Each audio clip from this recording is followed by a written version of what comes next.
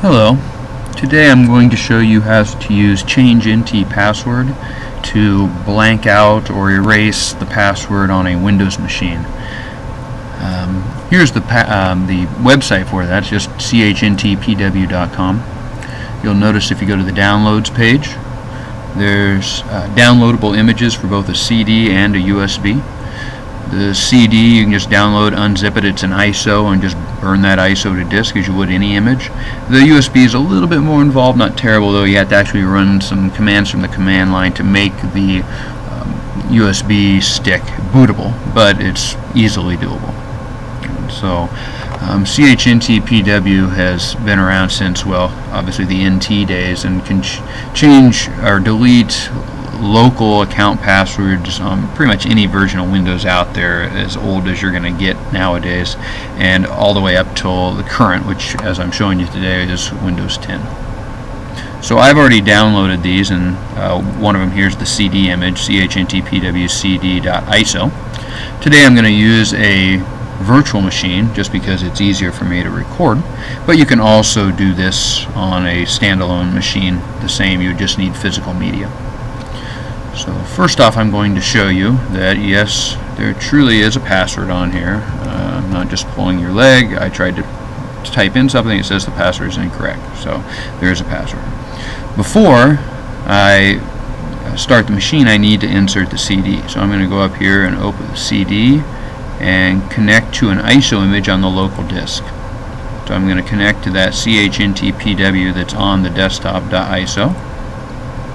And so from here I have a CD in there now, hence the green check mark.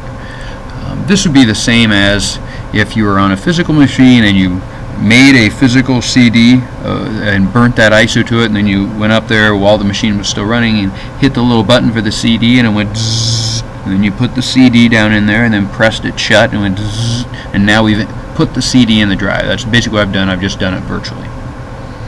At this point we have the CD in there, and we can go ahead and restart the machine. When you're restarting the machine, the one thing you have to do is make sure that you either have set the CD drive to boot before the hard drive, or you need to know how to boot to a certain device. On a lot of machines, you press F12 as it's starting up and allow you to select a certain device, but it's dependent on the machine. I specifically have set up this machine to boot from the CD first, and so that's why I went ahead and booted into the CD when it found it was bootable. For this image, as you can see, I could have pressed enter, but since I waited long enough, it automatically booted into the CD. Again, we're booted to the CD and not the hard drive here. That's key. So the first thing it wants to know is, it says, where is the hard drive that has the Windows partition on it for the users you're wanting to delete the passwords for? And it actually found one. It said, oh, the possible Windows installation, I found one. I'll call it number 1. It's on SDA2, and it looks like it's 24 gigs, and it has a Windows partition. And that's my hard drive on there. You'll notice as we go through here, the options that are in the brackets are the default options. So since the default option is already 1, I could just press enter. If I wanted any other option, I would actually have to enter that option before pressing enter. But since 1 is the default and 1 is the hard drive I'm wanting to change the users on, I'll just go ahead and press enter. Now, it says, what do you want to do? Well, I want to do password reset of the SAM database, which is the database that holds the password hashes in Windows. You'll notice that's number 1. Again, the default is number 1, so I'm going to hit enter. Now, what would I like to do? I would like to edit user data and passwords. Again, 1, it's the default, so I'm going to hit enter. Here it says, okay, what user do you want to change? You notice there's a bunch of users here, the default users in Windows, administrator, default, account, and guest. If you go back to the beginning of this video, you'll notice that the user, my default user that I have, is user 1. And so that is the user I'd like to clear the password out, because I just showed you there was a password there. You'll notice that user is 3E9, which is already selected 3E9, so it's the default. If you want to enter a different user, one thing I will caution you on is if I say wanted to enter administrator, when you enter it yourself, you do have to put the 0 in front of it, even though it doesn't show it here. You do have to. I would have to put 01F4. but since this is the default, I'm going to just go ahead and select that.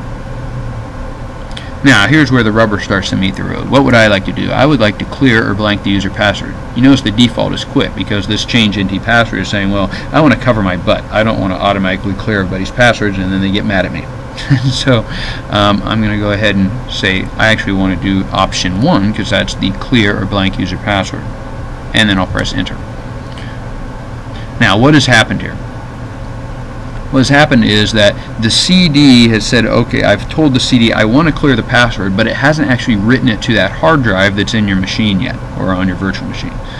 So even though it looks like everything's done here, it's not. We still have to save it. So first off, I'll need to quit out. I've already cleared it, but now I need to quit. So Q is the default. Again, the default is Q, so I'm going to go ahead and just hit enter.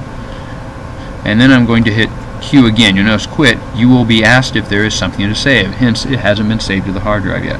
So I'm going to go ahead and enter Q again, because that's what I want to do, not 1. And hit enter. And so now it says, you are about to write files back. Do you want to do that? It's saying, do you actually want to clear this password? This is your last chance to get out of here. So the default is no, but I want to say yes, I do want to save that. And so then we'll say edit complete. At this point, you know it's done. And you know that you've actually written these changes back to the hard drive. So what do I need to do here? Well, first off, so I don't boot to it again, I'm going to remove my CD. I'm going to go up here and just say disconnect. If you're on a real machine, again, you could hit the button, pull out the CD, close it back up again, and you're ready to go. Here you can just go ahead and restart the machine, whether it's a hard restart, whatever. Remember, you're booted to the CD, so it's no big deal. I'm going to go ahead and just hit Control-Alt-Delete. So Control-Alt-Delete, restarts. It didn't boot to the CD because I took it out. It goes into Windows and boots up into Windows 10. You notice User 1. And it's trying to actually go into the welcome menu. Why is this? Well, because I deleted the password, and since the password is blank, it just will automatically log in for me. And now I've removed the password, and I'm automatically into Windows 10. This will work for any size of password, any complexity whatsoever. And so this kind of affirms the old adage of physical security is not there, and as soon as somebody gets access to a machine, it's just a matter of time. So today I've showed you how to use CHNT password to clear out the password of a local account on Windows 10.